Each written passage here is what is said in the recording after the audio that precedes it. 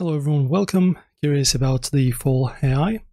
This platform promises fast, affordable AI media generation for developers and creatives alike. Today, we'll take a look at it. So let us talk about the key features and benefits now.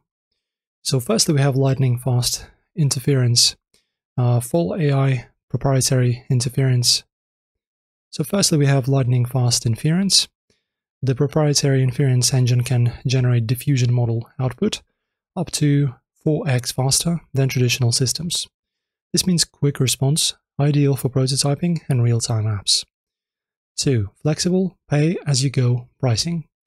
With GPU access starting at around 0.60 cents an hour, like 86,000 GPUs at, for example, $0.0002 a second, you only pay for what you use. A free tier is available as well.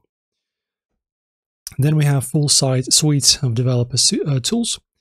Fal AI supports text-to-image generation, text-to-video, LoRa training, and even web-based UI playgrounds, and APIs in Python, GS, and Swift. It's versatile for both experimentation and production. Then we have enterprise-grade reliability, backed by over 100 million daily requests and 99.9 uptime. It's trusted by large products like Perplexity and Photoroom.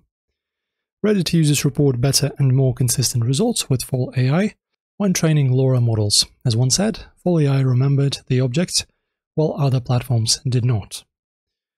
Now, cautions and considerations: steeper learning curve for non-developers, and less documentation and community support.